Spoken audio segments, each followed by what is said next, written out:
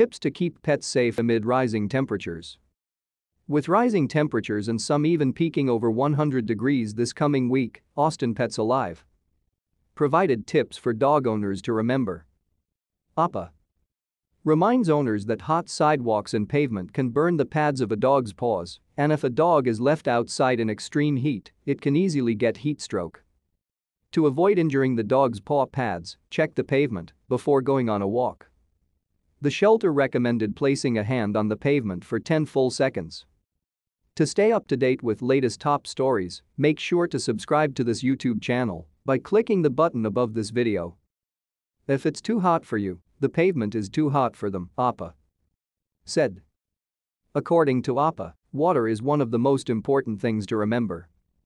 Let your dog go for a swim in cool water and make sure they are staying hydrated, APA said. Getting your pet wet is the best way to speed up the cooling process. The shelter also recommended keeping an eye on the dog's tongue and eyes. Red eyes and a tongue hanging very far out of a dog's mouth is an indication that they are overheating, APA said.